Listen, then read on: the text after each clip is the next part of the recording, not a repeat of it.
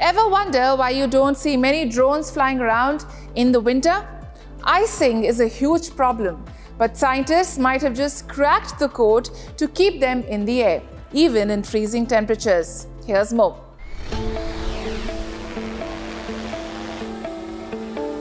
In winters, drone flight days are limited due to cold temperatures.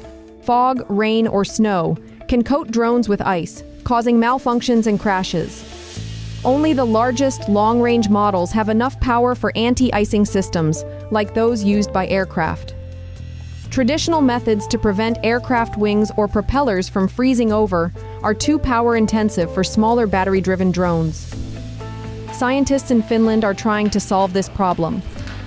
Ubique Aerospace, a Norwegian startup, is trialing new solutions to prevent the wings and rotor blades of drones icing up in freezing conditions. It's important for drones to not ice up because icing on a drone reduces the performance. It can reduce the endurance, but it can also lead to crashes if the performance degradation is too severe. So that's what we try to limit with our system, limited performance degradation, and a drone can fly in icing conditions.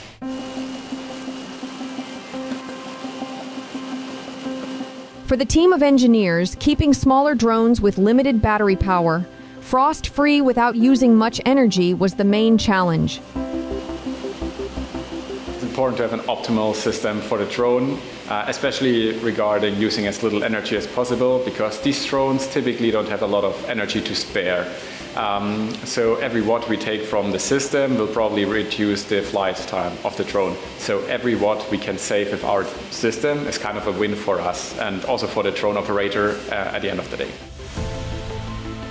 One of the approaches undertaken by the team is to add a mesh of carbon fiber composite, which can be switched on to conduct just enough heat to the wing to melt any ice forming.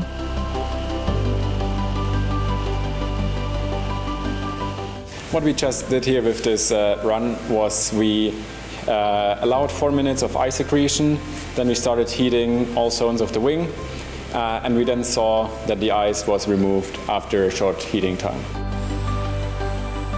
Ubique's work exemplifies a growing trend among commercial drone makers seeking NATO military contracts, developing drones resilient enough for extreme conditions and optimized for energy efficiency.